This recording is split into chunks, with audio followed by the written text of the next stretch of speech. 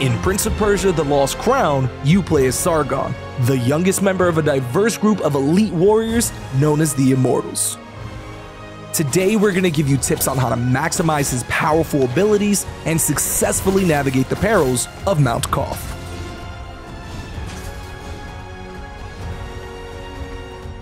The Haven is home to several people who will help you. This includes Kaheva, who will upgrade your amulets and weapons. The Mage, who will sell you upgrades for your health potions and necklace.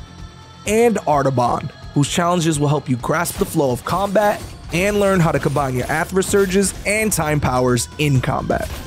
Visit him often to make sure you stay combat ready, and use the nearby Walk tree to update your loadout with newly upgraded gear. A well-timed parry throws back projectiles, blocks 100% of incoming damage, can sometimes result in an instant kill, and best of all, builds up valuable Athra. Sargon can parry and avoid taking damage from many attacks or projectiles, with one exception: unstoppable attacks. They're devastating attacks that can break through your parry and deal significant damage and a loss of Athra. When enemies' eyes light up red, they're about to launch an unstoppable attack against you. Study their patterns and be ready to avoid it by dodging away, over, or under the attack. Some enemies will engage in reckless attacks which will damage Sargon if not parried or avoided.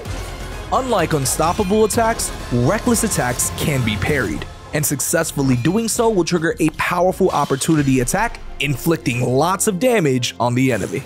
Enemy eyes will glow yellow as they prepare to launch into these, so be aware.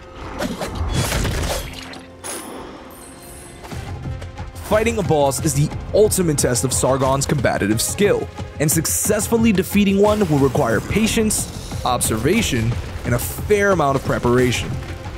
Before going into a boss battle, be sure to locate the closest walk tree to recharge your health, potions, and ammunition.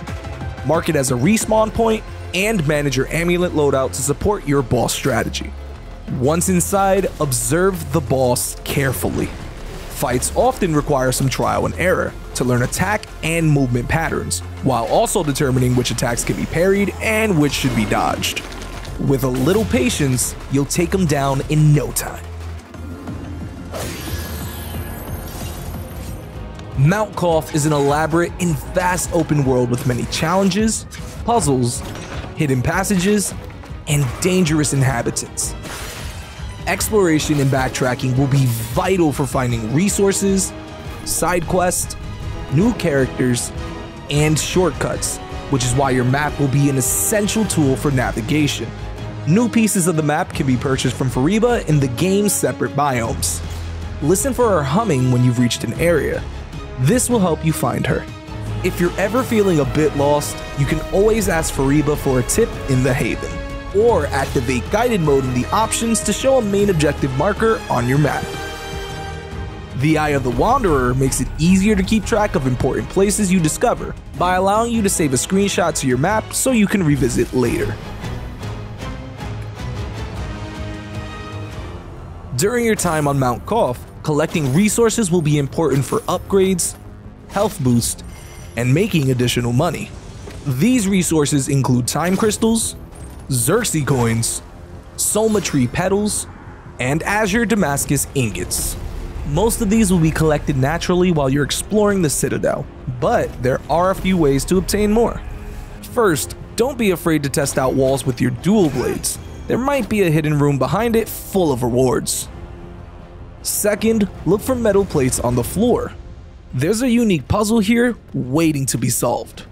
Observe the area around it carefully for patterns or hidden meanings. Rewards await those who are persistent enough to figure it out. Lastly, some resources and rewards await you at the end of challenging platforming sections or secondary quests. Be patient, do your best, and remember you can always use Cyborg's feathers for an advantage.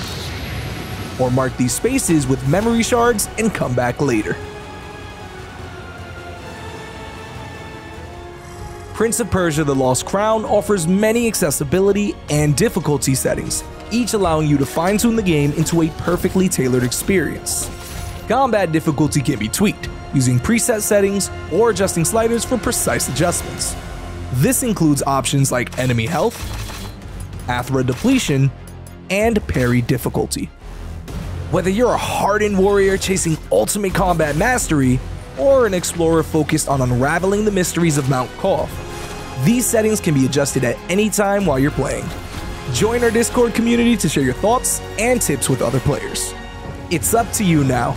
Defeat your foes, find Prince Hassan, and lift that curse. Mount Qaf awaits.